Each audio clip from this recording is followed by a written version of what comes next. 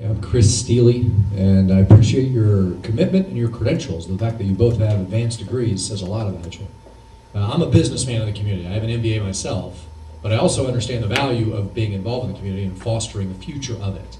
I've actually taken on a couple local high schools and mentored kids. Matter of fact, a week ago today, I was giving a presentation at Basic High School to 300 kids around crisis. And one of the things I noticed, the energy of the group, is that there's that peer pressure. There's that pressure to conform, and there seems to be an undertow of, well, I can't really excel. You know, I have to stay mediocre because that's where I'll be accepted. And it was really distressing to me to see that. So I know you're committed to changing that. I know I do my best, but as legislators, as political leaders, you know, I don't really know how to fix it, but I'm committed to doing my part to do it. Maybe it's the whole No Child Left Behind thing. I really don't know. Matter of fact, what's your perspective on No Child Left Behind? Is it a good or a bad thing? Let's start with you, Jose. Jose Solorio. I think the concept behind No Child Left Behind is a good one, is that no child is left behind, that we help all children. But I think the implementation has been problematic because if you set a goal and you set laws, but then you don't fund these goals or these laws, then you put the burden on the states. And then the states have to come up with the money. And so the implementation hasn't been as good as it should be. Now your question as to how to motivate these children, different schools have different situations. When I was on the school board, let me give you a quick example. There was an issue of raising monies for a bond, $900 million to build schools. And the administration approached the board and said it should be 90%, 10%. We have such a need for new schools. 90% of the money should go for new schools and 10% for the older schools. And I said, wait a minute. Then they showed me brochures of playground equipment. I thought, that didn't sound fair to me. Tax everybody, but build new schools mostly. So I took that issue because I thought there was a disparity between the learning environment of the older schools and the newer schools. So I took this before my board members and said, listen, visit your schools. And in a process that took about 6 months, I was able to convince my fellow board members to change the formula to 60-40. So now 40% went to the older schools to bring up the environments closer to the newer schools. That was an extra $270 million that went to the older schools. So when you look at situations, you need to come up with solutions. And there were principals coming to me and talking to me about this, and I was listening to them. There were parents, there were students. And this was something I was able to accomplish. So I think when you take a situation and you look for solutions and you can bring players to the table for that solution, you can come up with good solutions. So that's just one example of what I did as a school board trustee. No Child Left Behind is the same way. What can we do to make this work? Okay, so we need to talk to the players involved. And when I say players, I mean partners of education, and come up with some solutions. I'm all about solutions. I'm not about saying we have problems. I'm saying let's get some solutions to our problems and let's get them implemented. That's what I bring to the table. I'm all in for education. That's my motto, all in for education, and I'm going to be a strong advocate. Jose Solorio. Annie Wilson, No Child Left Behind. It's a very good concept. I agree with Mrs. Lowe's here. It's a very good concept. But the problem is implementing the programs. You have to have the right people, the right leadership in place to implement any program. If you don't have the right leadership in place, no program is going to work.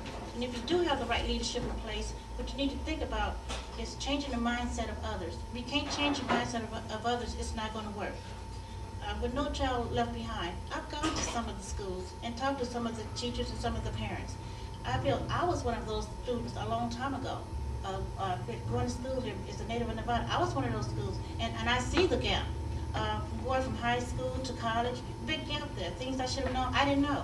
So I see the gap there. So it's important to engage the parents, engage the community, engage everyone involved. Bring the key players to the table. Maybe they can come up with some solutions that we never thought about. Think outside the box. And that's why I say bring in, look at best practice. Bring in all the different parties. This way, so we can make things work. I'm for education. I'm a strong advocate of education. You mentioned mentoring earlier. Mentoring is very important. Mentoring, it gives the kids empowerment. Empowerment is important, especially in Las Vegas today. I've seen kids where I've turned their lives around. That's very important to turn lives around. You can, even as an internship program, and work with a student, one student at a time. Turning things around, it's important. Empowerment, internship programs, there's a lot of things out there that we haven't thought about. We have to think outside the box to move forward, make things happen, and we can do that. I've been in programs working for the police department. I've made things happen, take a program from nothing and made it something today. Today, some of these programs are best practices that I have done and worked with and implement. It's very important to get everybody engaged, look at different solutions. I mean, even if you use something for a pilot program for 3 months, see how it works. If it works, continue to build on it. If it doesn't work, tweak it, you know, you can tweak it and rebuild it. Annie Wilson. And District 5 has not shown up yet, the one candidate for that. So if the panel members want to continue on with their questions, which the next person to ask a question already said yes, they would like to continue on. If that would be okay with the candidates, we'll continue on. All righty, there you go. I'm Bill Lyons. I'm a parent also, and I've been in Vegas since I was 12. I've grown up through the school district. And I was younger, the electives were a lot more, and they were able to teach you things. So if you weren't going to college, you had choices to explore and figure out which one to do. Nowadays, it's less and less. Every year they cut out more and more of the electives and no after-school activities, so the kids have nowhere to go and aren't learning what they want to be when they get older.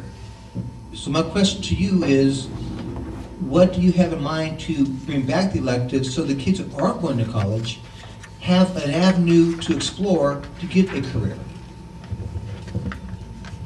Can we switch? Take turns that way. Sure. Annie Wilson. Okay, we're talking about programs to help children the children that do not want to go on to college, looking at exploring different alternatives for those children. There are different alternatives for the children. Those that don't want to go to college, there are trade programs out there, apprenticeship programs out there. Again, mentorship, mentoring those children to become something, make something of their lives. Studies have shown, I don't have the statistics with me now, but studies have shown, kids when they graduate from high school, if they don't do anything, most of them end up just laying around the house or end up in the criminal justice system. And that's something that we don't want. We don't want to build more jails. We don't want to build more prisons. That's something that we don't want. We want to help these children. One thing that I think we need more funding for other programs, for after-school programs. I know the Girls and Boys Clubs have different programs because I go there sometimes. I work with the Girls and Boys Clubs and some of their different programs and everything. But some of these programs, you know, they're activities only. What about skill building, team building, teaching them things that they can take to the outside to use? I mean, it's different things out there. I work with Job Connect a lot. That's another thing that I do. I work with Job Connect a lot. There's jobs out there. You may have to start from the bottom, but you can work your way up. And they're willing to work with these children. They have youth programs. I work with the city of Las Vegas all the time. They have all kinds of youth programs. Some of the programs that may be cutting off, but then there will be other programs. Again, get the community involved. Get faith-based groups involved. Faith-based groups, they have a lot to offer that we don't even think about. Get them involved and let them maybe come up with some different activities. One of the activities that's going to be going on in the next couple of weeks, Cardboard City program. We get a lot of youth that goes to those programs. The program is about raising money for different activities and different programs. The city of Las Vegas, what they just did, do something like that. They have a program, donation station. This is where they have the meters. Anybody put money in the meters, the meters that we have outside on the street, they're monitored. The money that comes from the meter, they're recycled back into programs. This is something that we can do for the children. Have meters out there. Let people donate money to meters.